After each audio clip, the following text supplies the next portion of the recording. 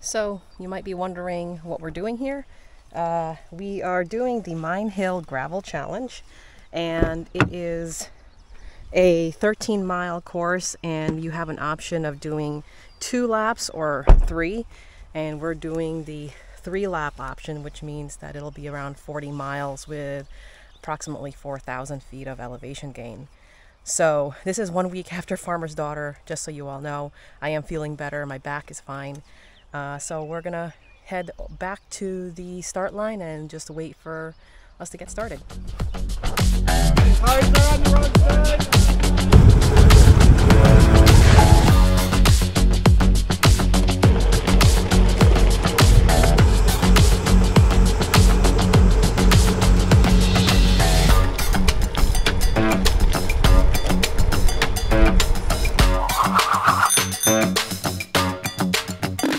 Hey guys, so this is a recap of the Mine Hill Gravel Challenge that Joy and I did on May 28th, Sunday, May 28th.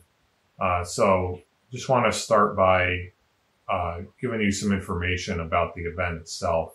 The event actually started as a half marathon run, and it's been going on that way for several years.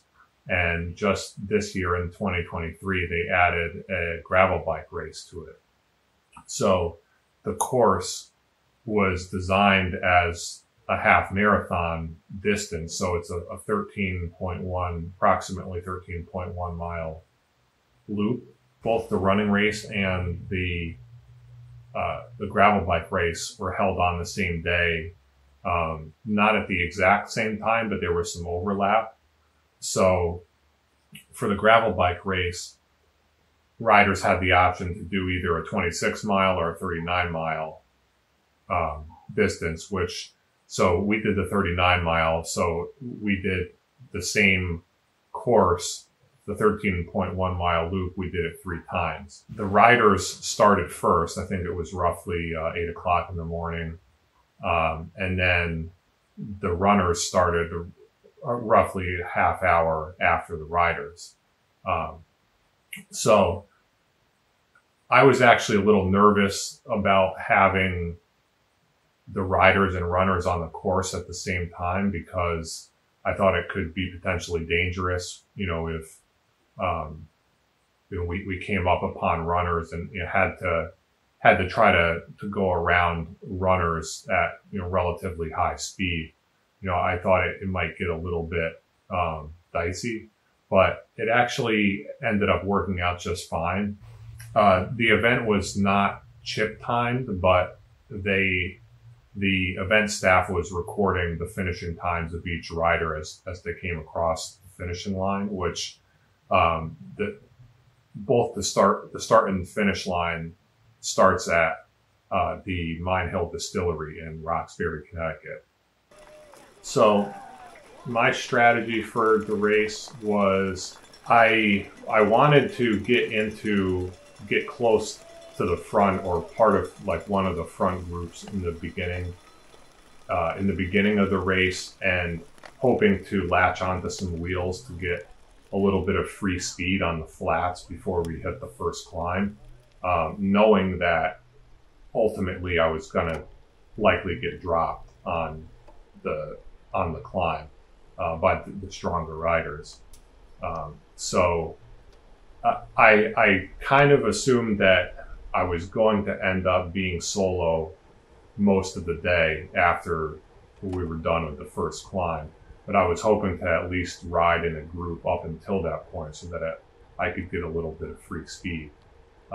Fortunately, it didn't really work out that way for me. I found myself riding above threshold in the beginning, just to maybe I didn't go hard enough right at the start, and then I kind of got off the back a little bit, and then I was trying to do above threshold to get back onto the group, and I never got back on.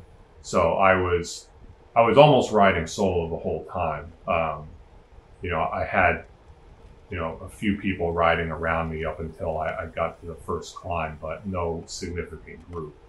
So that part of my strategy kind of went out the window.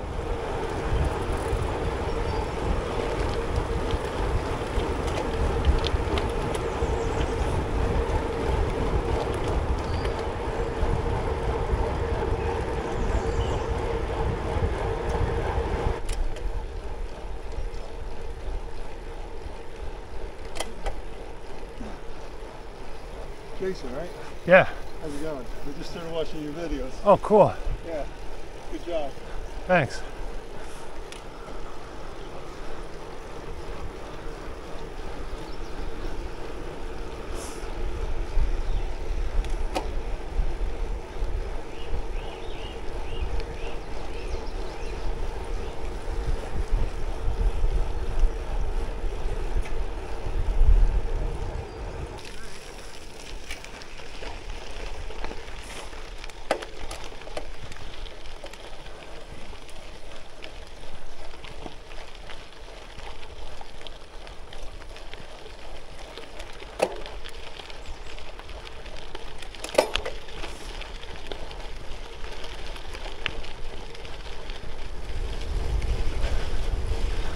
Well, guys, already got dropped from the front group. Heading up the first climb now.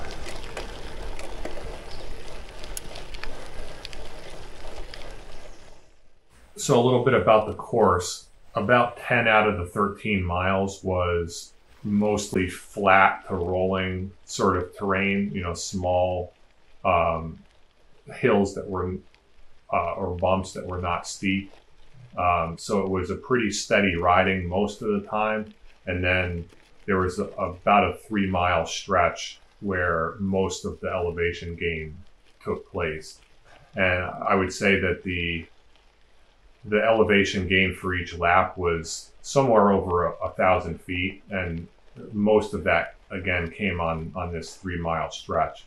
This 3-mile stretch of climbing, it consisted of 3 climbs. The first one was Shiner Mountain Road, which was almost a mile on dirt with 7.4% average grade and max grade over 15%.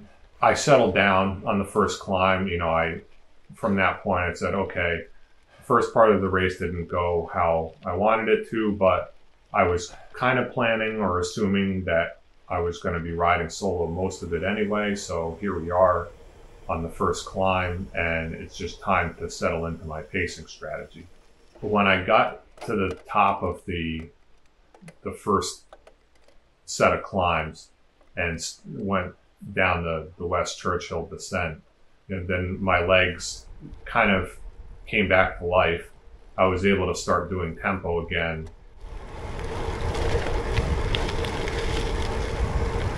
Well, guys, I think I'm going to be solo for most of this ride. So this will be a good practice in pacing. Let's see if I can get it right. I think I went a little too hard in the beginning.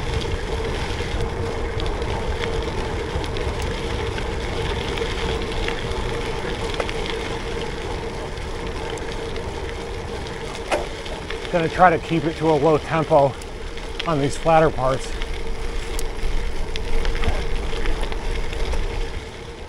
I have to grind up most of it. So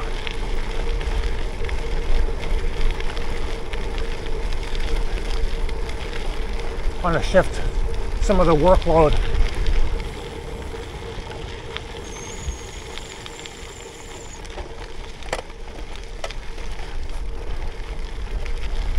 from my legs to my heart and lungs.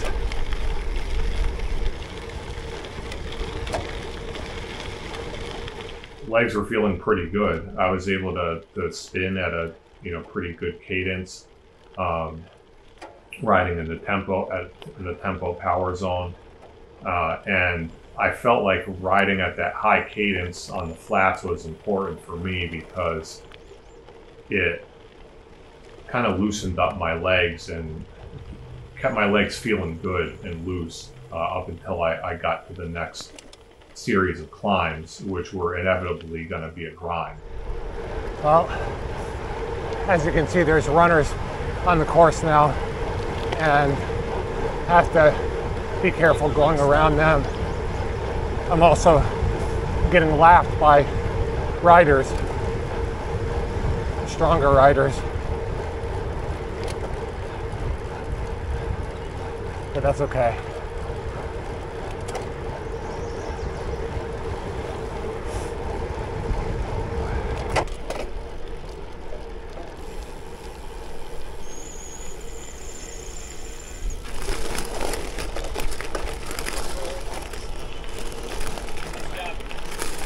Thanks.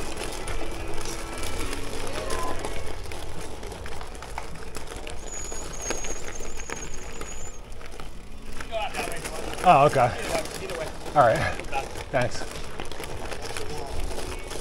So my strategy was a lofty one. I knew this was going to be a tall order for me because, you know, riding at tempo and then going into the threshold and then back to tempo with minimal recovery. There was really the only recovery that you had on the course, if you're racing it hard, is this less than a mile descent coming down West Churchill.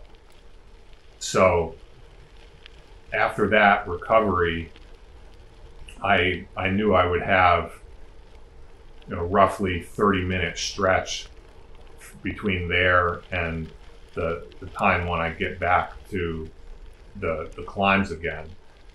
That means I have to do 30 minutes of tempo, then straight into some upper threshold. You know, then I would get another short recovery, then it's another 30 minutes of tempo. So I knew this was going to be difficult, but you know, I gave it everything I had and just wanted to see if I could pull this off. Sure enough, my legs did feel increasingly fatigued each time I hit the climbs. And you know, the first time I felt okay, you know, this is hard, but not too bad. Second time, okay, my power is noticeably dropping. And then third time, you know, was just really a struggle. And my power did drop by about 15 watts on the climbs. If I compare the last two series of climbs to the first one, my average power was about 15 watts lower.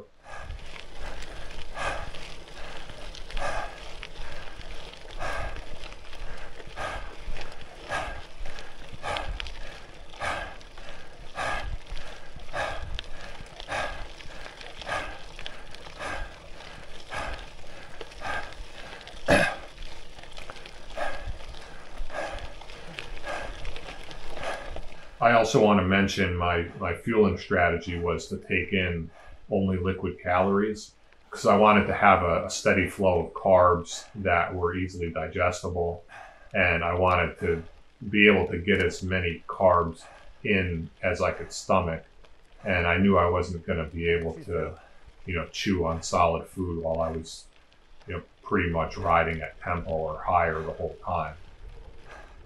So I drank 3 bottles of water and electrolyte mix and had two small squeeze bottles of maple syrup, which was probably around 1,000 calories worth of maple syrup. So that's about 90 grams of carbs per hour, which is on the upper end of anything that I've consumed before on a ride. But it ended up working out. I had no stomach issues.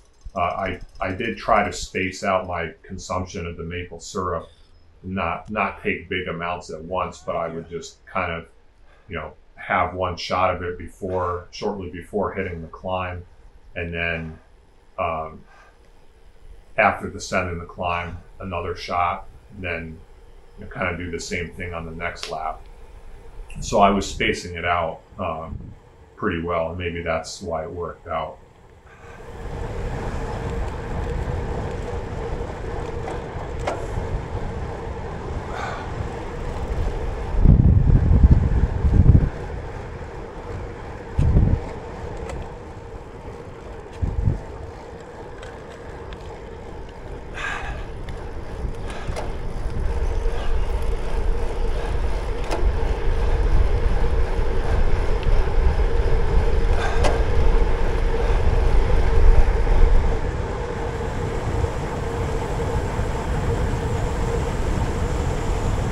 I ended up pulling off my strategy, and you know, I'm pretty happy with the results. So as far as my results, I ended up placing 29th out of 44 riders overall in the 39-mile race, which on paper is not impressive at all. But I'm still very happy with how I performed. This was honestly I think it was the best performance I've ever had on the bike. My time was 2 hours and 43 minutes. Average power 212 watts, 230 watts normalized, and average speed 14.5 miles per hour. So just to put that into perspective, those power numbers are right in zone 3 for me. And my average speed was higher than any gravel ride that I've ever done. And that was also the highest average power that I think I've ever done for a ride of more than 2 hours. So yeah, I was really pushing myself to the limit. And, you know, I don't think I could have really done any better than I did. So I'm thrilled with how things went that day. While I would have liked to finish in the top half of the field, I can't really control the strength of the other riders. And I think in this case, even though it was a small field, there were plenty of strong riders, and that was pretty apparent when I, you know, right off the gun, I got dropped. So, you know, I could tell right away that there were many riders who were stronger than me. And, you know, who knows, when you compare yourself to other riders who you're not familiar with, you know, who knows, you know, their experience level. So having said that, I still would like to place higher in events in the future. Obviously, I mean, it's always a goal to, when you do a race, to try to place as highly as you can. So, you know, hopefully I can build on this experience, and this experience did give me a lot of confidence in my potential, and hopefully I can carry that forward and gain more, not just more fitness, but gain more racing skill and experience. So for my race, I guess I'll try to keep it short. So this is a week after Farmer's Daughter, and as you guys know, I crashed out on Farmer's Daughter and I DNF, so I never really got to finish the race.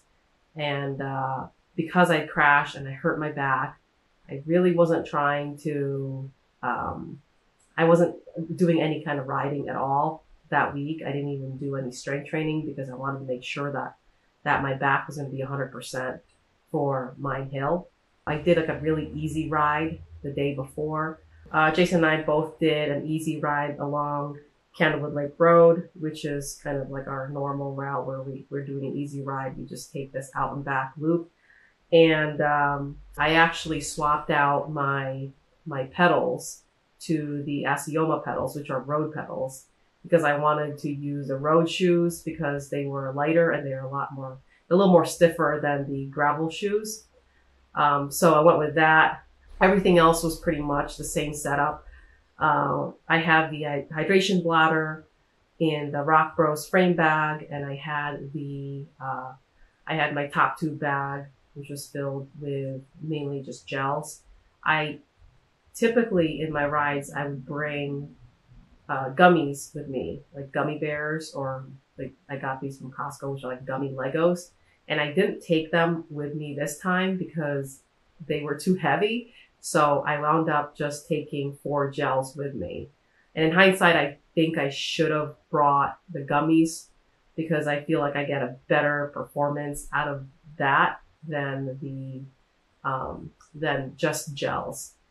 So the start of the ride, it was actually pretty cold that morning. It was cooler than the previous week starting off, and we had to go to registration at 7 o'clock. So it's kind of early. And normally we're like at registration at 8 o'clock and we start the ride at 9, but this was kind of an early start. We started at 8 o'clock and the runner started at 8:30. So it was a cool morning. I didn't really do any warm-ups. I saw a couple of guys kind of doing warm-up on this gravel hill. In hindsight, I think maybe I should have done that. I should have done a little bit of a warm-up, but I was also kind of like excited. We got to meet a couple of people that watched our videos, which was awesome. And so yeah, we got to the start line, and the race promoter, race director, was explaining to us about how this loop was going to go and how we were going to loop around the Mine Hill Distillery as a lap and then go back out again. And so the little stretch, I'm going to say about like a quarter mile, half a mile long, is on a main road. It's on Route 67. And so it does get, we've ridden on this road many times before, and it does kind of get, it's not super busy, but it is a well-trafficked road. So they closed the one lane just for car traffic, and the other lane is just for bikers and runners. The left side of the lane going out is for bikers and runners, and the right side of the lane was for cars going in either direction, and there were cops on either side of it kind of directing traffic. But when we started, we noticed that there were cars coming toward our direction, and so we had to kind of veer over to the right side of the lane, which is supposed to be for cars, and thankfully there were no cars coming on the other direction. And so that was kind of a little hairy start, and we found out that there wasn't really a cop at the other side to direct the traffic, so the motorists didn't really know that we were doing a race there.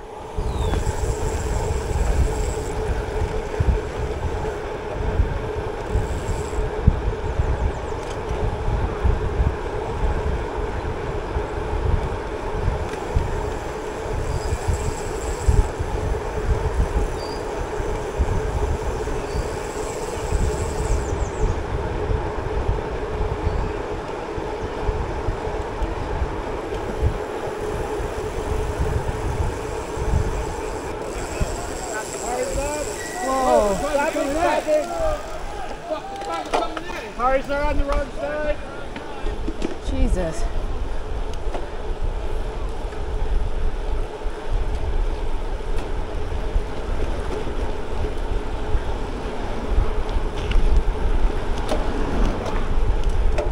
Geez, I thought there were cops up there to guide them.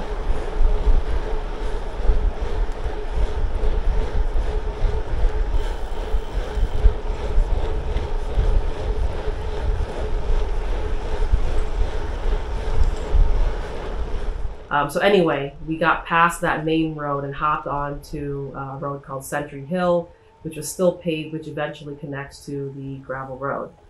And I was still trying to hang on to the front group, and they were just way too fast for me, so I couldn't keep up with them. And eventually I dropped back a little bit just to kind of save my energy. And I hopped onto the wheels of these mountain bikers. So I hopped on their wheel and kind of stayed with them, kind of stayed in the back, drafting behind them, trying to save as much energy as I could.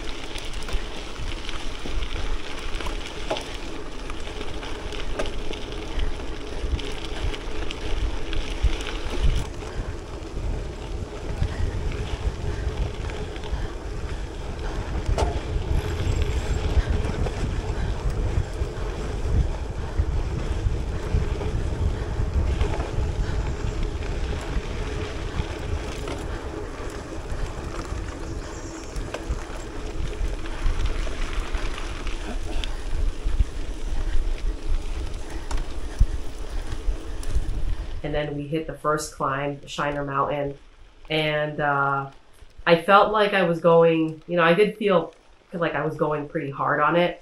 And then I realized, I looked down at the Wahoo and I noticed that my power was spiking way too high, up to like 300 watts, which I didn't want to do. And so I scaled back a little bit, but I also wanted to make sure that I was, keeping pace. But in hindsight, I don't think that was a good idea. Eventually, the mountain bikers did overtake me on the climbs, and I kind of just stayed back, and then I hopped on to the wheel of this other guy that came up from behind.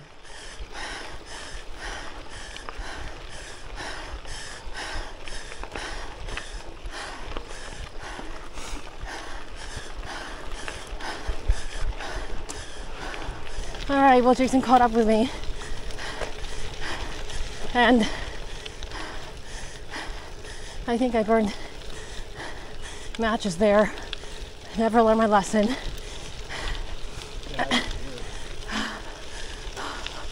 Oh. Yeah.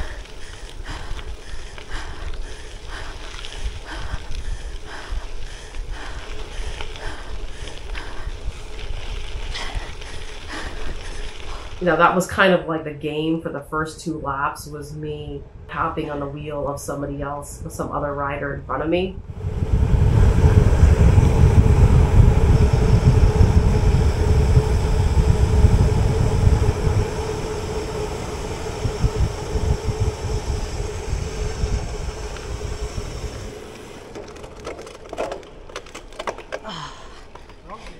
I know, it's really steep.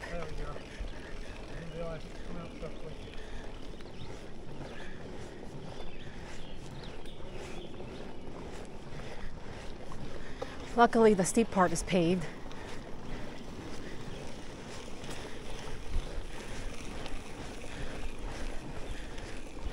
And then I came back for the second lap.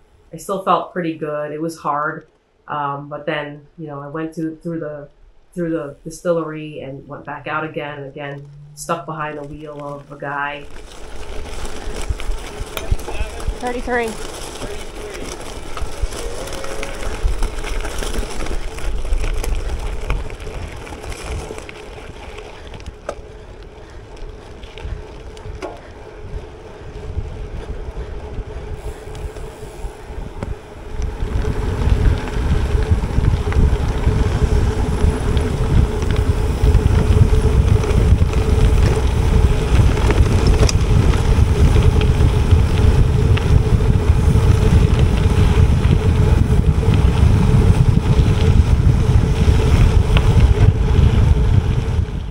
Hit Shiner Mountain. He kind of drilled it and I lost him. And from then on, I was just kind of solo. And I was kind of yo-yoing back and forth behind this guy. And we hit so there were actually 3 climbs. I believe this was in the second lap where as I was riding up Shiner Mountain, I saw a woman, one of the trail runners, I saw her walking up this. And I was going so slow. I started talking to her and I said to her, it's probably easier just to walk this. Because she was walking it and we were pretty much like on pace with one another. And eventually I did ride away from her, but it was kind of funny that I was trying to save my legs for the third lap. And then that also happened on the third climb. And it's another steep one, which is West Churchill Road. The first part is steep, but it's paved, so it was a little manageable. To walk it. How are you? Good, how are you? It's faster to walk this. Oh. Right. Thanks, you too. No, there's no way I could do it on foot. This is the last hill. Is it all downhill from here? Yeah, downhill and flat. And you go back. Like little hills, but not this big. Yeah. Oh no. And the gravel, because it hadn't rained for so long, it was pretty loose. And so I couldn't really get out of the saddle because every time I did, my tires would slip out. So it was easier for me to just stay seated and pedal. Came down to the descent, and unfortunately my camera stopped. It ran out of battery, and I didn't realize how quickly it was going to run out of battery. And I should have known because it did get warm, and I guess the camera tends to overheat, and so the battery life is shortened when it's warmer out. So I didn't get the third lap, but I was starting to fade. I was actually starting I tried to eat as much as I could. I tried to take in as much of the gels as I could, and I had no problems with that. I had no problems with hydrating, but I did start to fade on the third lap. After I went around the distillery for the third lap, I knew, I was like, oh my God, I felt like my energy was starting to fade, and I felt a little off of my legs, but I didn't really like think too much of it. And then I approached the Shiner Mountain again. I was pushing hard, but I wasn't doing anything more than zone 2 on it, and it was a grind to do zone 2, and I was struggling. And it was then that the third place woman caught up to me. She asked me if I was in first place, and I said to her, no, there's another woman that's way ahead of us. And so we got to talking, and I thought maybe I'd hop on her wheel, but I just didn't have anything left after that. And she rode off from me, and I was hoping like maybe my legs would come back. And then she rode off, and then on a second climb, it's not as steep, but I got off on a second climb just to kind of give my butt a break. And as soon as I got off and pedaled for a little bit, I started to feel my quads locking up. And that's when I knew I was starting to cramp on both legs, both quads. And so I sat back down, and I'm just like praying that it doesn't continue to bother me. And it stopped for a little bit, and I was trying to massage it a little bit just to make it stop. And it stopped, and I drank more of my hydration mix. And I kind of took it easy, just kind of made sure that I was still pedaling forward and not stopping. And so I approached the third climb, and I could see the woman up ahead of me. My plan was to kind of go hard on the last climb, and I'm trying to pedal as hard as I could. And at one point I did get off the saddle, and it's still a paved climb. And so it was fine until I hit the gravel section when I tried to get off the saddle from that. And again, my legs locked up on me. And at that point I just thought, you know what, it's just better that I don't injure myself. So I think I'm just going to do as much as I could without cramping. And so I sat back down, and I did as much as I could so that my legs didn't cramp. I descended, and I felt like I descended as well as I could. So after the descent, it's 5 miles, and about the first 2 miles of it is relatively flat. It's like rolling. And then there's some climbing getting back to the main road. And so that section where it was relatively flat, I thought I could drill it and do tempo and go as aero as I can to catch her, but my legs just did not have it. And I was so disappointed in myself at how I performed on that day, and how I almost had second place and just lost it on the third lap. So I kind of, rolled into the finish line with my tail between my legs.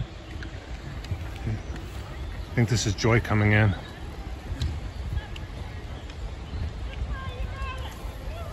Great job, honey.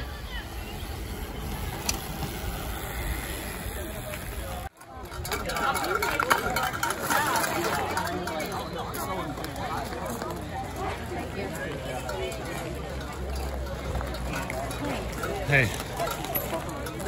Great job, honey. Oh, thanks. I faded. I had really bad I cramped up. Oh, I cramped. Damn. Well, yeah, I was blowing up on the third climb. Yeah. Oh God, I started cramping up on the that second climb when I tried to get out of the saddle. Yeah. I'm like, oh God, and I just couldn't push it anymore. Yeah. That's okay. Okay, I'll get out of here. My camera ran out of battery. So. Well, yeah, you're going to be mad at me because... You know, it was a fun experience though. And it's a learning experience. This is somebody who has not raced, who's probably only raced a total of 4 times or 5 times in the 4 years of riding a bike.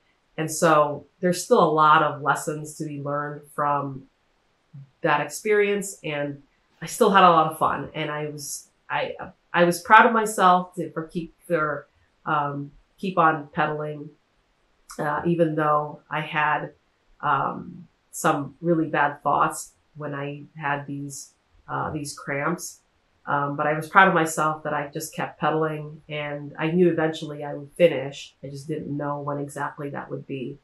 But yeah, so lesson learned from that, and I'm still working on my pacing. I definitely think that there's still a lot more to be done with my fitness. It is still something that's holding me back. But I'm trying to be as patient as I can with my fitness. I haven't really been to an event where the photographers did such a great job with just with the pictures. And because there weren't that many people doing this event, I think there were like 50 some odd people in total doing both the 39 and the 26 miler. Because there weren't that many people riding, photographers were able to capture photos of us multiple times, and it helps that we did laps of it so they could take multiple photos of us. There was a photographer at the finish line, and he was able to snap a picture of me finishing. All right, guys, thanks so much for tuning in, and thank you again for those of you who watch our channels and say hi to us at these events. Until next time, don't forget to enjoy your rides. Bye-bye.